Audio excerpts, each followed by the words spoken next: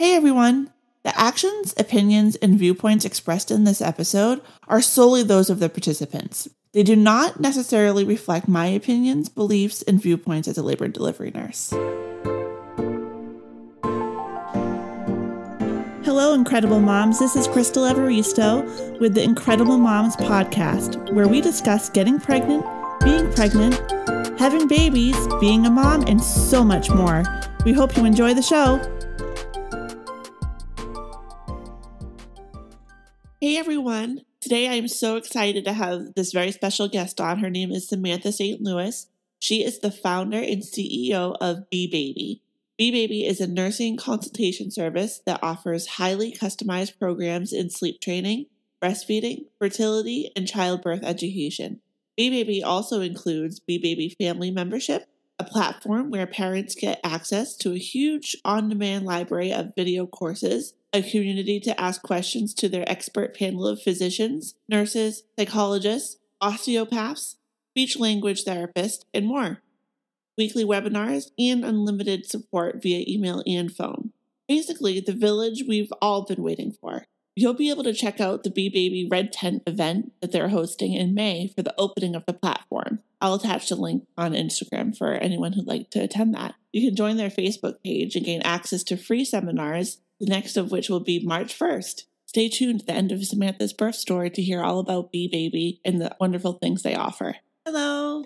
Hello, my name is Samantha St-Louis. I am a registered nurse clinician, and I specialize in all care that surrounds parenthood and motherhood. So I work in fertility, pregnancy, childbirth, and offer specialized consultancy in breastfeeding and sleep training as well for infants all the way to the age of 5.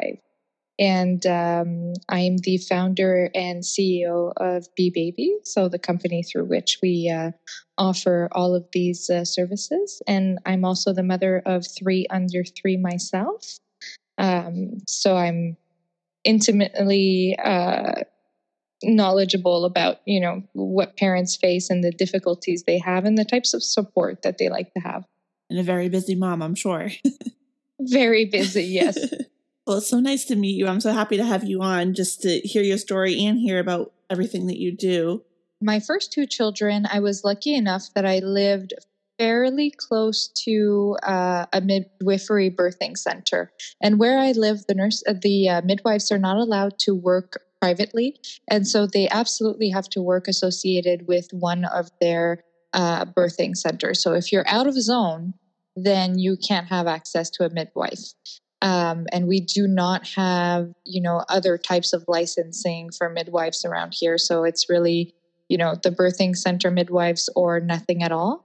And so for my first 2, I was lucky enough, and I had water births with 2 wonderful midwives. And they introduced me to the concept of a hand-free birth on both occasions. So I felt incredibly empowered after each birth. Both births brought me to make big and important decisions and make large changes in my life afterwards.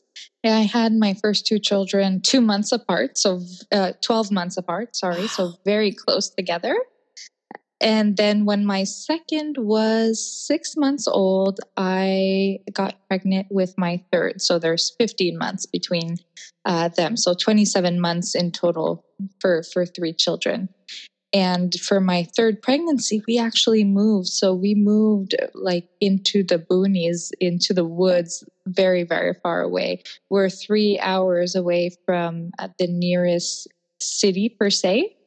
And where we live now, there are no birthing centers. There's a tiny little hospital only. And this tiny little hospital has not the best labor and delivery center within it. They do not have a great reputation. They are very inexperienced with natural birth. And by inexperienced, I mean they just don't have any. So when I moved here, I signed up for the labor and delivery ward here, thinking I really didn't have any other option. And I went to my appointments and I tried to discuss with them. I even offered to bring in my own birthing pool and my own Doppler to introduce them to the concept of natural birth. And one of them was really on board, but the way that it works is there are 4 physicians. None of them are obstetricians. And you never actually know who you fall on. So every appointment is a different one. And for birth, you really don't know which one you'll have. So if you want to propose something new and different, they all have to agree to it. And although 1 or maybe even 2 were really, really interested in doing a natural water birth, 2 others were really not. And they responded to me that they were not trained for a water birth. And what I told them was, well, you don't need to be trained for a water birth. I'm the one giving birth. Right. Really and they're not even obstetricians, so they're really not trained at all in this. No, exactly. I was like, there's a Doppler. I can give you my Doppler if you need it, if you don't happen to have one. Beyond that, I mean, I refuse cervical checks, so being in the water or not is really not going to change much for you. Considering I don't take the epidural or anything, and I catch my own baby, so all you really need to do is sit there and take notes. But they were really not on board to it, so I thought, okay, fine, I'll have a land birth. I'm not super excited about that because I do love my water, but I'm going to be flexible. And as my pregnancy progressed and I went to more appointments, I started talking about other things like delayed cord clamping. And at some point, one of them said, oh, yeah, we can do delayed cord clamping. I mean, it's not something that people ask around here, but we could do 90 seconds. I said, what do you mean 90 seconds? That's not delayed. And he's like, well, yeah, it's delayed. I said, that's the time you need to turn around, grab a clamp, put it on it, and then cut. That's not delayed. That's immediate. I mean, 90 seconds, really? So then I explained, what I actually meant by delayed cord clamping, and went on to explain that I do not... I don't let people, tug and pull on my on the umbilical cord, nor do I let them push down on my uterus or give me Pitocin shots right off the bat. I usually birth my placenta, on my own using gravity, and I leave the cord attached during that time. And they were looking at me like I had 3 heads. And then, eventually one of them told me when I think I was 34 weeks pregnant at that time. And he said, you're not going to get a medal for having a natural birth. Oh. And I looked at him and I said, well, thank goodness that's not why I do it. Right. I've never known any woman to choose to do natural birth because she was hoping for congratulations or a medal. Thank you. And I went home after that and I started having severe insomnia. I was not sleeping. I was up until 3 a.m., every night. Instead of becoming excited and looking forward to birth like I usually do around 34 weeks, I was just extremely anxious and scared of what this birth was going to be like. They were telling me that, for them, I had to be on my back on the table with my legs up in stirrups. I have never, ever given birth on my back. I have no interest whatsoever. And, that they do perform episiotomies for X, Y, and Z. And the reasons they were giving were not, following the most modern recommendations for them, etc. So I was getting very nervous, and I had to find another option, but I didn't think there were any. But eventually I just signed up for the midwifery birthing center that was 3 hours away from my house, thinking, worst case, I'll give birth in the car on my way. It's not ideal, but it's better than having some man between my legs telling me how to give birth. And then cutting you. And cutting me potentially. I even got mad once and I said, my rule is if you cut me, I get to cut you. So you sure you want to go there? I signed up for the midwife and I did the 3-hour drive to go see her and then the 3-hour drive to come back. And I did it twice or thrice. And on the last time, I was like, this is ridiculous. It's so far away. And for 2 hours of that 3-hour drive, I have no service. And it's a long, windy road along a mountain where you can't stop either. So I thought to myself, my last birth was 5 hours. And I only really realized that I was in true labor maybe an hour and a half before I gave birth. So I thought the chances of me giving birth on that road within the no service zone is pretty high. And because of COVID, I didn't have the choice to just maybe rent an Airbnb or something close to the birthing center for the week before I usually go into labor, so that I would be a little bit closer.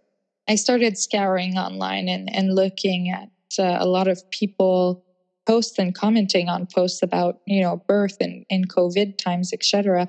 And free birth kept coming up, but I thought free birth was illegal. So I thought that if I had a free birth, I was going to get into trouble. And at some point, I actually commented that under someone who was suggesting a free birth to another poster. I said, I thought it was illegal in Quebec to have a free birth.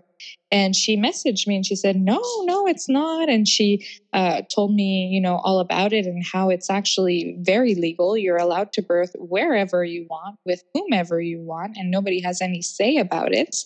And then she put me into contact with a few people who have had free births. I joined a whole bunch of free birth groups on Facebook. I started discussing with a few midwives online about the possibility of a free birth. And I started getting very educated about how to get ready for a free birth. And all of a sudden, I started being excited again about the prospect of giving birth. And but being a nurse, you are kind of trained to prepare for the worst. Exactly. Yeah. So it makes it, I guess, a little bit harder to fully commit to it. So what I thought is, I'm going to get everything I need ready at home for a free birth, but I'm also going to pack a small luggage to go to the birthing center or the hospital. And when I go into labor, depending on how I feel about it, how fast my labor seems to be progressing, I will make the decision on the spot, but I will be ready regardless. If it's a free birth, I'll be properly educated. I'll have everything that I need. If it's the birthing center, my bag is packed and I'm ready to go. And if it's too fast, but I'm not feeling the free birth, I can just head to the hospital either way. And I actually discussed with my midwife who was doing my care, if my labor starts really, really fast and I just know that I'm not going to make it to the birthing center, I'm not going to go to this tiny little hospital. I'm just going to stay home. And she told me indirectly that I was making the right choice, that in my shoes, she would do exactly the same thing. So she was supportive of my freedom of choice, which was just fantastic. And so at 39 weeks and a few days, I can't recall, I started having contractions in the evening and they started ramping up, and I took a bath and they kept ramping up. And I thought, okay, this is it. And I went outside on my porch and I was dancing with music and I thought, today's the day. But they weren't getting stronger after a while. So I decided to go to bed finally at like 2 a.m. and my contractions died off. Okay, fine. So the next day after putting my kids to bed, same thing happens. Contractions start ramping up, etc. And I thought, okay, let me just go to bed. Because I'm pretty sure I'm going to wake up in the middle of the night in full-blown labor. And I did not. So this goes on for like 4 days. And on the 5th day, around 5:30 p.m., I have small little contractions starting, but I'm like, yeah, right. They're not strong. It's just not going to happen yet. I'll know when it happens, but it's not tonight. But I did go in and take a warm bath just to make sure. And the contractions got weaker and they started spreading apart, which usually means that you're not, in labor quite yet. It's probably just prodromal labor. So I got out and I had dinner, and I figured it's not for today, but it, must be coming. It must be soon. And then after dinner, I went to the bathroom, and at some point, for some odd reason, I guess instinctually, I turned around and I sat facing the back of the toilet, which is a very common position that women will take in labor if you let them move around freely. And I started moaning a little bit, and my husband came into the bathroom and he said, "Should I fill the birthing tub?" I said, No. I'm not in labor. I just, the prodromal labor has been going on for 4 days. So I guess I'm a little sore. So I eventually got out of the bathroom and I decided to go to bed. But when I got into my, our bedroom, my husband had closed the lights. He had opened, cute little decorative twinkly lights that we had set on the wall just in case we did have a free birth. He had covered our bed with pillows. He had put a little bit of music on, and he was laying on the bed waiting for me because I guess that although I told him I wasn't in labor, he knew before I did. That's so sweet. And so sweet. And I got into bed and we started cuddling, and I was working through my contractions that weren't, super strong yet, but I never discount a contraction. If it's working on my cervix, it's good and I will welcome it. But at some point I started feeling warm liquid going down my leg, and sure enough, there was a little bit of blood. So I told my husband, okay, now I'm dilating for real. So go ahead and fill the birthing pool, because I had this feeling during my entire pregnancy, and at that point even stronger, that it was going to be a very, very short labor. So it was 9:30 p.m., I think, when I told him to fill the tub. And I headed to our bathroom in the meantime, and I lost my entire mucus plug in one shot. Oh, wow. So I told them, he looked at me and he said, "Well, I guess we're staying home, right?" And I said, "Yes, we are." We're not going anywhere. I'm way too comfortable. I'm happy. I'm in my little love cocoon. Our kids are sleeping. He's filling up this nice birthing pool. There's the little lights and everything. I have zero interest in going to the hospital because there's no way in my head at that point that I'm going to make it to the birthing center anyways. Because the contractions, once I went to the toilet, actually ramped up really fast. So I got into the birthing tub, and within minutes, instead of being quiet through my contractions, I started growling at my husband, which usually means for me that I'm very close to being fully dilated. Yeah, it's about that time. Yeah. When I start seeing him as a menace, especially because the baby's real close.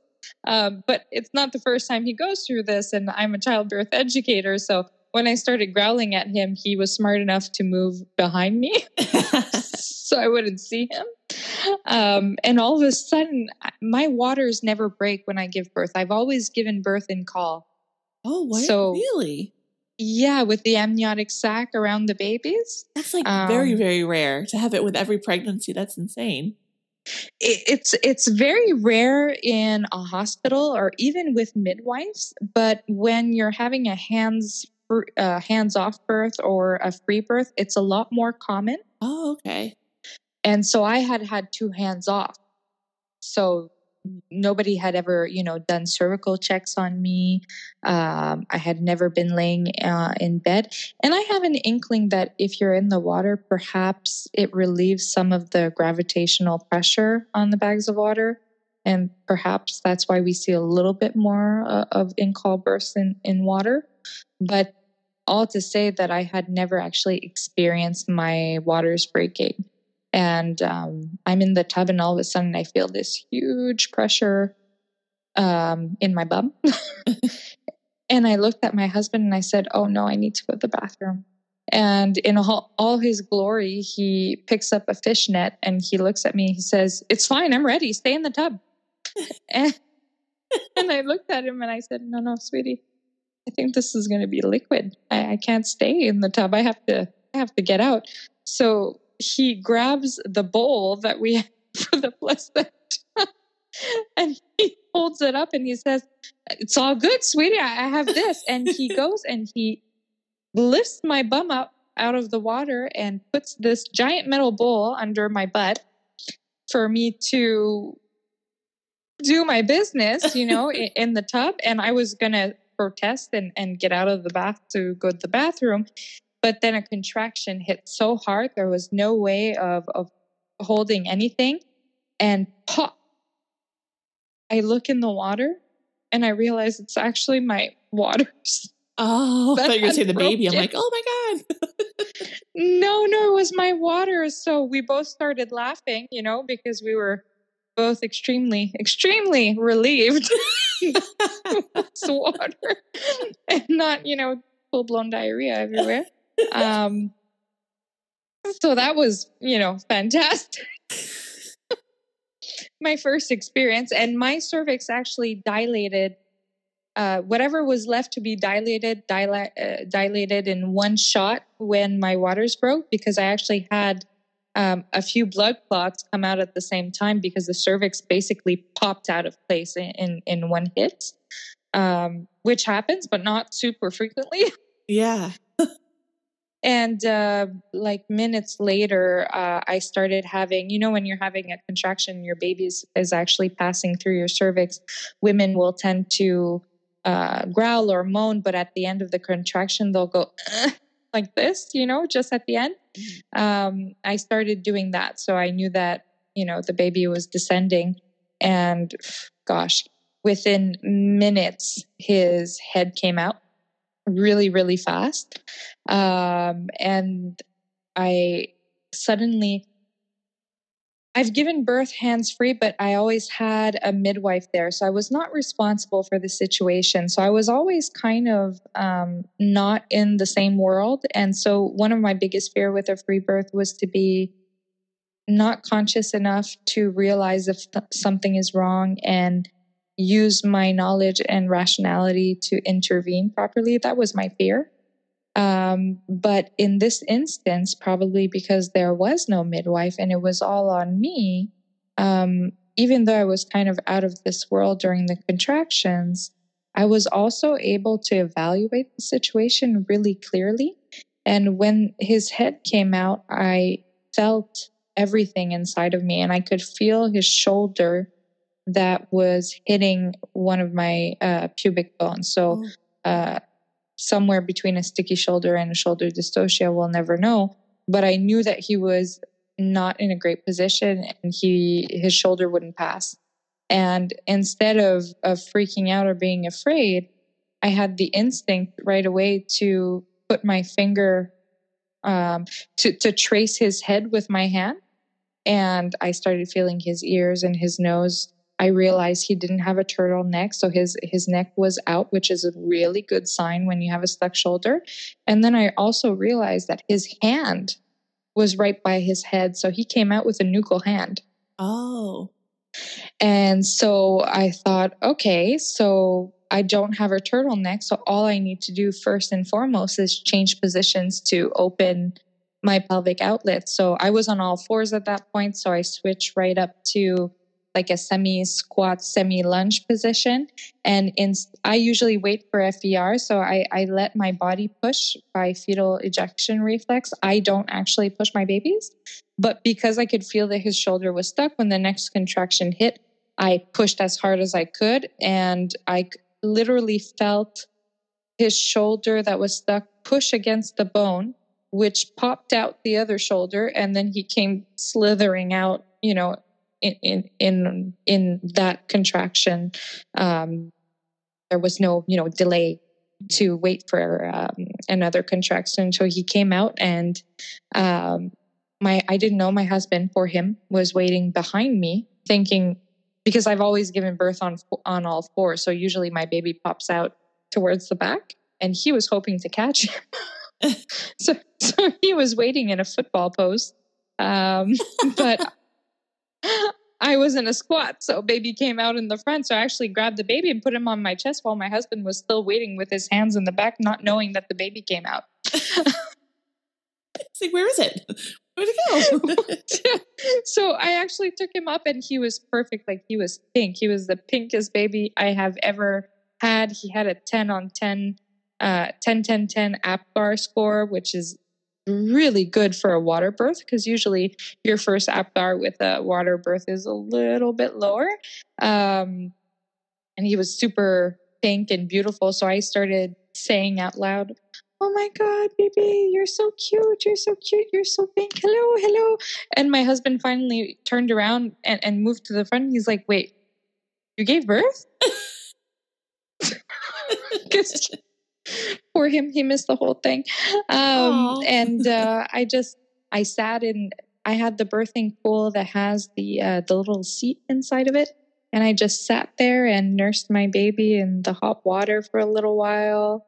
And I think it was maybe after 20 minutes, I decided to get out and I went straight into our bed that was right beside. And as I was sitting down, I actually took a PK and pushed a little bit and my placenta came out, put it in a bowl beside us. And then we just cuddled and talked to our new baby, and I nursed, and nobody was there. It was just us. We just enjoyed the moment, and my husband prepared us a nice platter of fruits and nuts and cheeses that we had together for energy, after giving birth. And I think it was maybe 2.5 hours after giving birth. Instead of cutting the cord, we decided to burn it with a candle, like the natives do, just to try a new tradition and maybe a softer approach. I would have liked to maybe try a lotus birth, but I have 2 toddlers at home and dogs, so I wasn't feeling it. Yeah, that may not have been the greatest idea. No, exactly. It's like practicality-wise. Yeah, and I'm the kind of girl who gets her shirt stuck, on door handles. And I thought, a long cord attached to my baby, nah, not so much. So we went middle ground. We thought, okay, let's try the cute little burn the cord ceremony instead, which was great. I did not know, however, that it could take up to 15 minutes to do. So you don't clamp the cord at all? You just literally burn it? Or do you clamp the part closest to the baby? I clamped it closest to the baby, but only 2.5 later when we were ready to do it.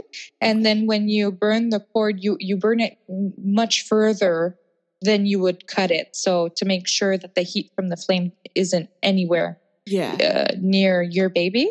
But I did clamp it just because I wanted to make sure that if ever it was too long and I was afraid that it was going to get caught on something, etc., I had a clamp on it so that I could cut it. In the end, I didn't need to do that. And 24 hours later, I just removed the clamp and the portion of the cord that was extending from it came with it. So that was great. But I preferred to put the clamp just in case. I know they have cute little ties that you can buy too that are more comfortable for the baby than the plastic clamps. Yeah. So you went with the plastic clamps though, obviously. When I ordered, it was really in the end of my pregnancy, and COVID had hit really hard, and so delays in shipping were substantial. And where we live, things get stuck at a handling center 3 hours from us for 1 to 2 weeks. So I knew there was no way I was going to get it in time. Wow. So you guys really live way out there. Like, yes, way out. Like, how long does it take you to get to the grocery store? Well, we do have a small grocery store here, so it takes me about 25 minutes to get there, but It's a small grocery store and it's extremely expensive. If I want to go to a big store, so like one of the big stores we have in Quebec is called Costco, then I have to drive 3 hours to go to it. Jeez. But at least you can get a lot of quantity. If it's anything like the Costco we have, it's like you buy it wholesale and it's in bulk, right? Exactly. Yeah. Like I go every 2 or 3 months and I stock up. Oh, okay.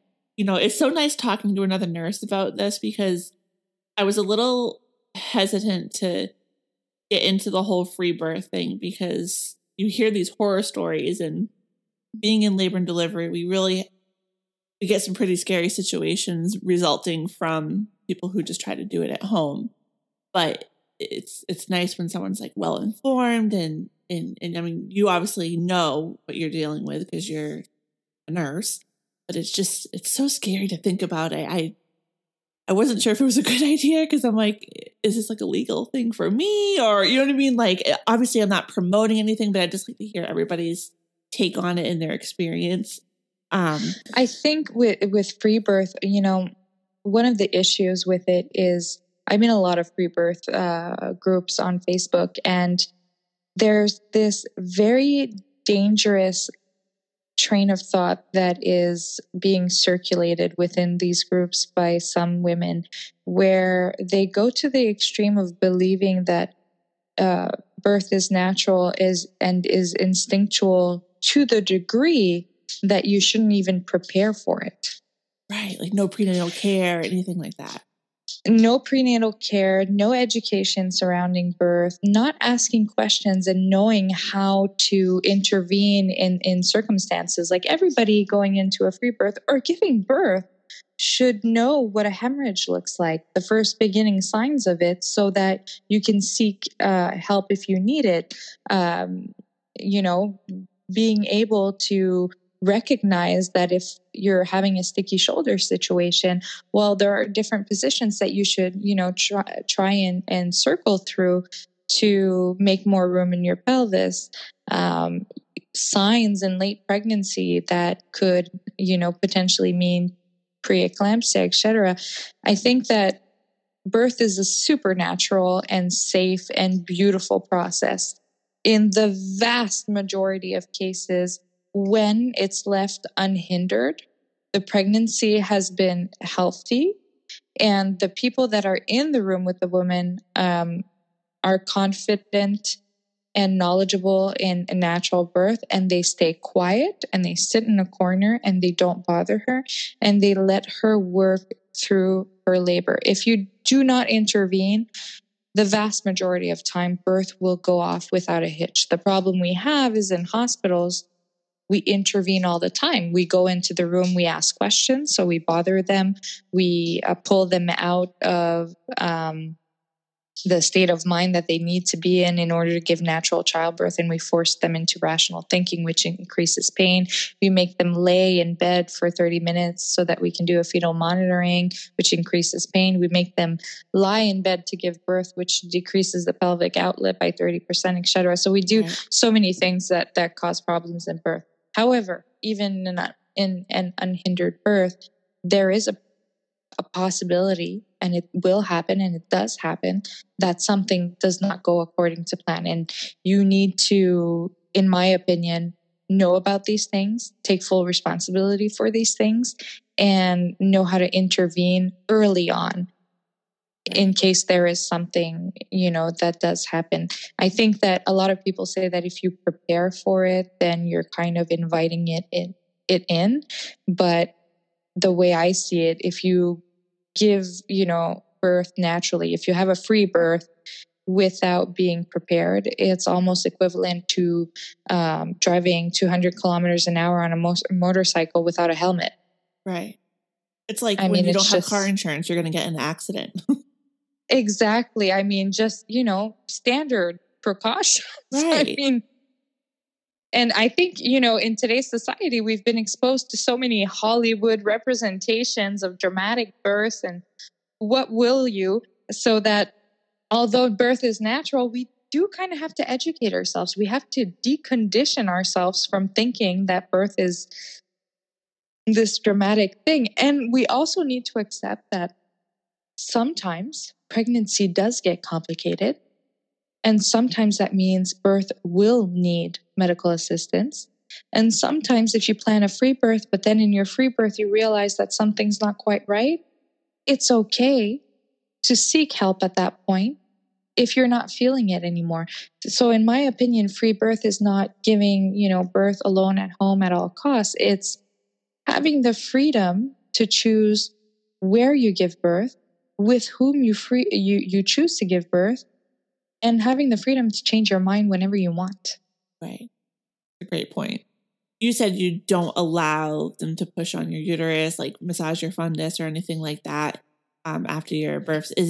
I know the more births you have, the higher risk for postpartum hemorrhage. Do you do your own bundle massages if your bleeding picks up, or like how does that whole thing work?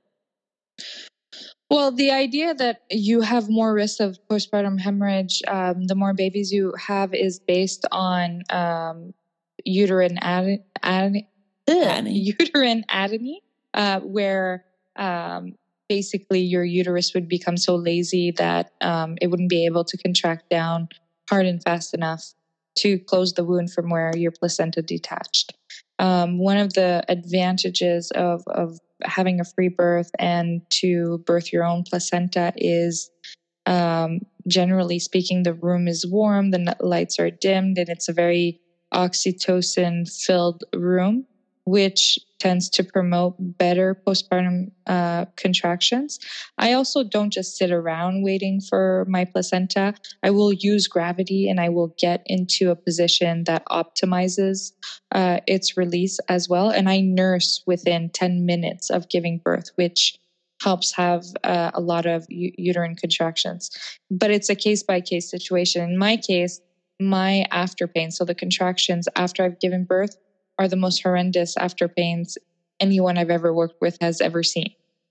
They're extremely, extremely, extremely strong. So I have the extreme opposite of a lazy uterus. My uterus is like on steroids after giving birth. So unfortunately, that means a lot of pain, but fortunately, it means a very small risk of me having a postpartum hemorrhage. However, were that to happen, I did have mother tinctures with me that contract the uterus in case, and I would have performed a massage on my uterus if I felt it was necessary. My husband knows how to do one as well if that had been necessary. Obviously, if we would have gotten to the stage of needing to do a uterine massage because I felt that I was at risk of having a postpartum hemorrhage, I would have went in for assistance, just in case. But my postpartum bleeding was just fine. But it's the what I don't like is when you're giving birth in the hospital. For example, when I attend birth in the hospital, is regardless of whether there's a hemorrhage or not, we do the same thing every time. We pull on the cord, we push on the fundus, we pull the placenta out, oftentimes resulting in a placenta that's damaged or broken in pieces, and then we have to examine it to make sure we have all the pieces and we're not taking a risk of a retained piece that causes hemorrhage. And we automatically then start massaging her uterus, which is just super painful when you just gave birth, and we give a Pitocin shot right after just in case. And are there situations where this is helpful? Absolutely. Should we be doing that to all women when they gave birth, regardless of the risk or of the signs of a hemorrhage? Absolutely not, in my opinion.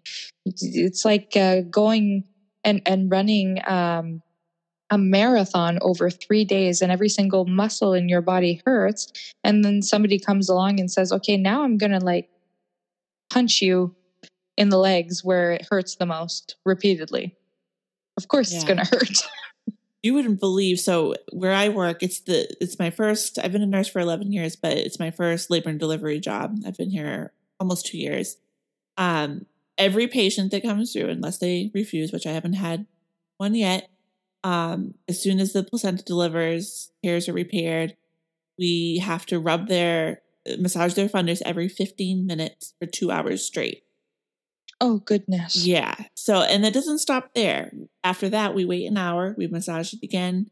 We wait 4 hours, massage it again. And then it's once per shift if they're still admitted. I feel like it's so excessive. And I mean, that's what we're taught, that's what we have to do per the protocol. And sometimes I just feel like I'm torturing them. And, as long as their bleeding is well controlled, I'm not, really digging in there. But, they have us conditioned to think that if we don't do this, they will bleed too much, or they're going to retain a clot. And it's just, I don't know. It's a lot. It's crazy. I mean, if you get a chance of and people who are listening, if you have a chance of reading books by Michel Audin, which is a French obstetrician who writes a lot about birth, one of the things that he explains is the most important thing in preventing a postpartum hemorrhage is not massaging. It's not Pitocin. It's not, getting the placenta out quick and fast. It's oxytocin. If you promote the release of oxytocin, which is the love hormone, if you will, after birth, it causes contractions in the uterus because it is the hormone that's responsible for you giving birth in the first place and will prevent hemorrhage in most cases.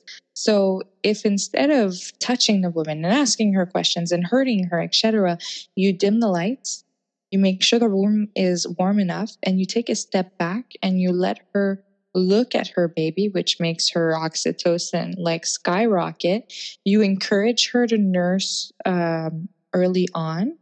And even if she plans to formula feed, you can explain how at least letting the baby, use the breast as a pacifier for the first 24 hours or so can be helpful in preventing hemorrhage, etc. And you let her and her husband, or wife, gush over the baby, etc. The natural release of oxytocin in most cases is much more efficient than doing fundal massages. But if we're coming in every 15 minutes and pressing down on a sore uterus and pushing and pushing and pushing, I mean, we're just stealing all of the oxytocin out, and we're effectively increasing the chance of a hemorrhage. So at that point, the fundal massages become necessary. Yeah. And that's 100%. Like I can see that now as you say that, because every time they're trying to breastfeed, I'm like, sorry, you're going to put your head down so I can rub your belly. And I'm like, and you're, like you said, you're breaking up that moment. So you're stopping the oxytocin. And not only are we rubbing them, we're infusing a liter of Pitocin, and then we're running it at 125 an hour for 7 hours. So, oh my goodness. Yeah. It's, oof. I know. I mean, after I had my kids, I think I maybe have the same issue as you, where it's intense contractions to shrink my uterus down. And I also have huge babies. I mean, my biggest was 11, 12. And it hurts. I mean, the bigger it is, the more shrinking it has to do. And it hurts a lot. I don't need any extra help, with the pain. Exactly. When you have, postpartum contractions or after pains, if you want, that are that intense, like you and I have, to give us Pitocin. I mean, I didn't take an epidural to give birth, but if you give me Pitocin after I've given birth with the contractions I already have, I will take an epidural. Right. This is true. I mean, when you're having contractions to give birth, it's like you get a big gift in the end. It's worth it.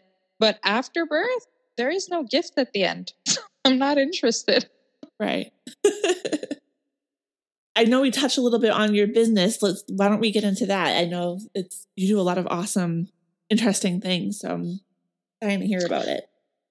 Well, the way I got into this business is actually when I finished my first degree in nursing and I went into my second degree, it was more of a research focused second degree. And I fell into epidemiology, which is how our environment will affect our gene expression. And so the possibility of chronic diseases, et cetera, et cetera.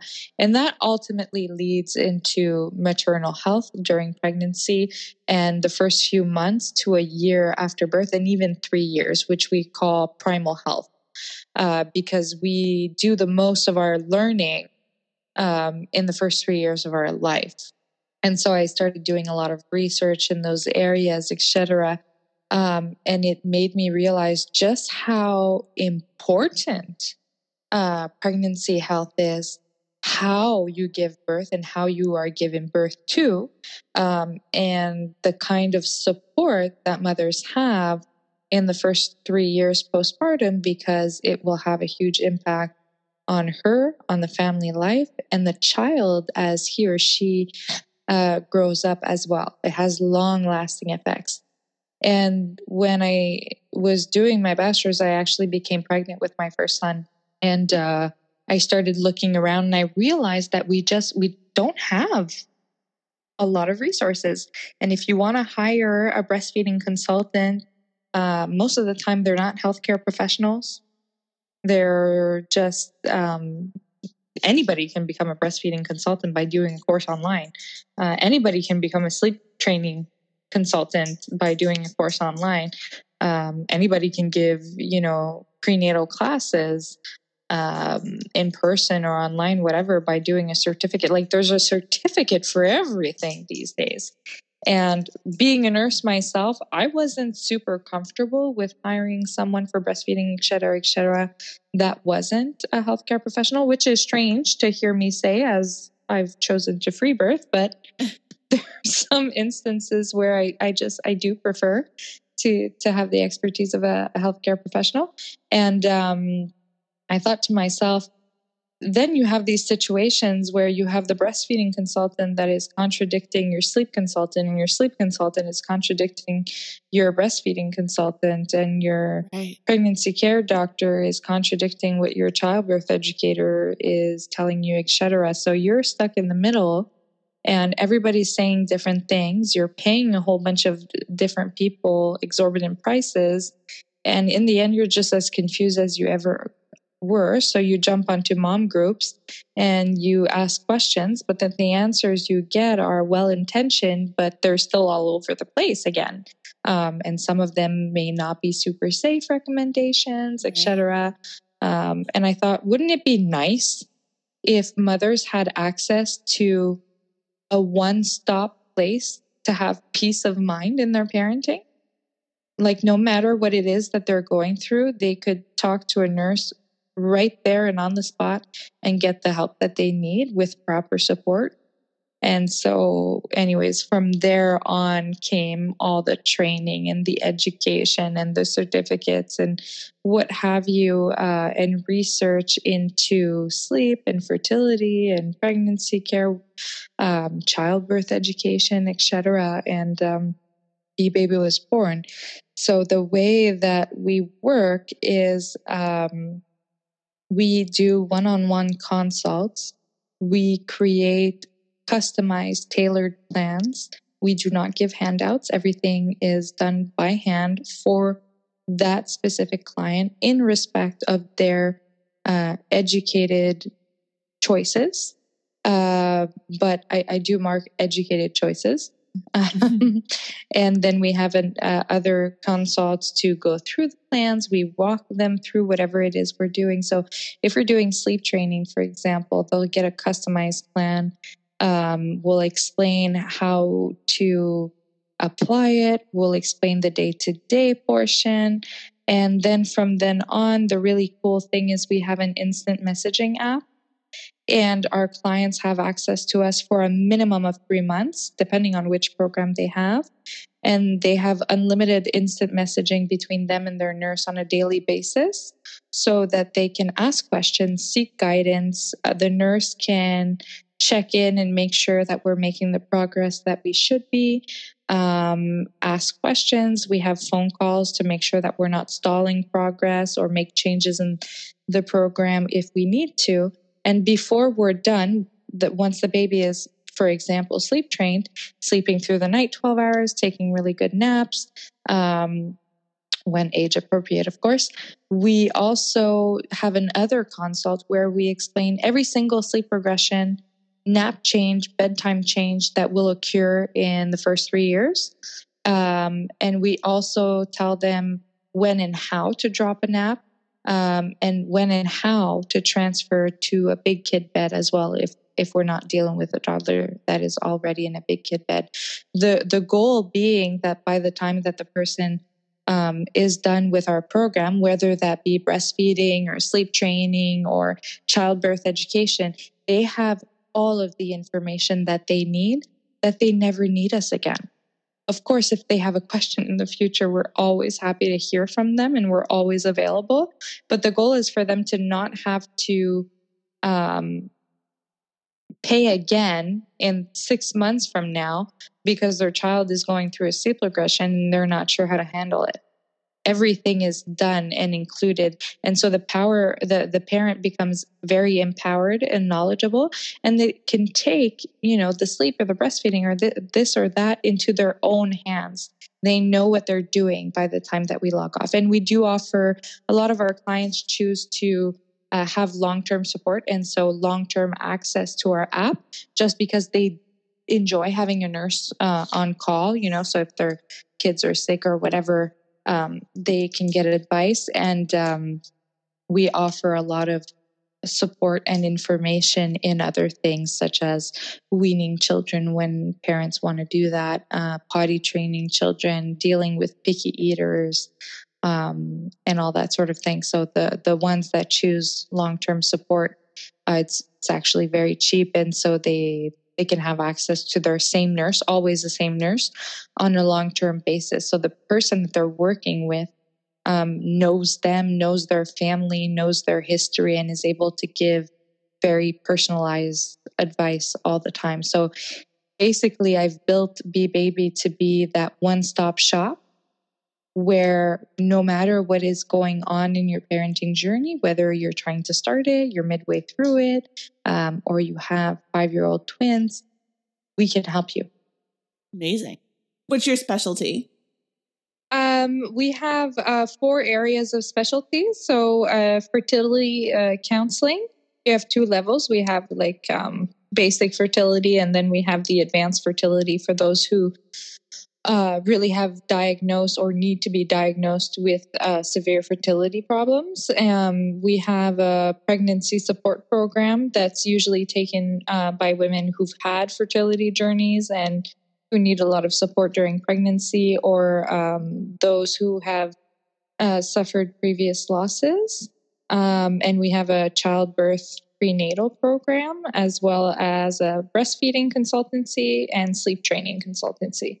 Wow. Okay. So you do a lot of stuff. Yes. We also have a program for 2 under 2 or 3 under 3, where we help moms prepare and adjust for kind of a huge transition. Yeah. How many nurses or people do work for you? So we have all of them are on contractual basis, depending on their availabilities and our client loads, etc. But we have about 3 nurses that are there. We have a few midwives as well. And we have a few other professionals that will consult on cases as need be. So we work with a few osteopaths and physiotherapists and discipline experts, et cetera, for cases where that's necessary. And we're actually working on a phase 3 that will come in the first half of 2021, where at a reduced fee, everyone will be able to have access to our full programs in a pre-recorded video format. And they will have access to a online membership where they can post requests. Like, for example, I want to, they bought a sleep training program and they're in our membership, so they can send unlimited emails to their nurse or our team for questions whenever they want. But on a specific week, they post in our community where they share with other members that they want to potty train their child. Well, the next week, we will film a mini course on how to potty train your child, and it will be released on the membership, and it will be available forever on the membership. So we will be creating content and releasing it at the demand of parents, not what we want to release, but what they want us to release. And the admins or the people that will be monitoring these communities and answering questions will be nurses, physiotherapists, midwives, all kinds of expert professionals, as well as our community of large family mamas. So moms who have 6 to 12 children of varying ages, who can offer a lot of logistical and practical advice at dealing with daily life with a whole bunch of children. Wow. Are your services available to people worldwide or just in Canada or? Our services are available worldwide. Most of our clientele speaks English and is from either the US or Canada, although we do have quite a bit of European clients. We have a few French clients as well, but not as many. Okay, perfect. And also, do you have, I know you have a Facebook account. Do you also have Instagram that you want to share? Yes, my Instagram is BeBaby Mom. So that's BeBaby Mom. It's a new Instagram account, though. I'm very new to the Insta game and Same here. very confused about it. So don't touch. Okay. Yeah, same here. I don't know all the terminology. I'm like, I'll tag you. I have no idea. So the other day, somebody told me, "Oh, drop me your handle." I was like, "What? What?" I thought it was a hashtag, but I guess it's a handle. Yeah, I have no idea. Yeah. So also, if you want to share any pictures from your free birth or any of your births, send them to me and I'll post it when I post your episode, if you're okay with that. Yeah, my husband had set up the camera and then, you know how men are, he forgot to turn it on.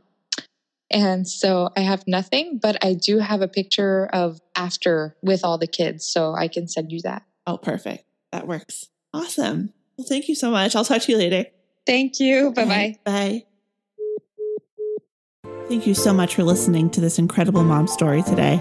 I really hope you enjoyed it and that it may have helped you in some way. Make sure you rate and leave a comment so I can be sure to bring you the content that you really want. Please follow the Incredible Moms podcast on Instagram, where you'll also be able to find many updates and episodes. I can't tell you how much I appreciate any support. Stay tuned for another Incredible Mom next week.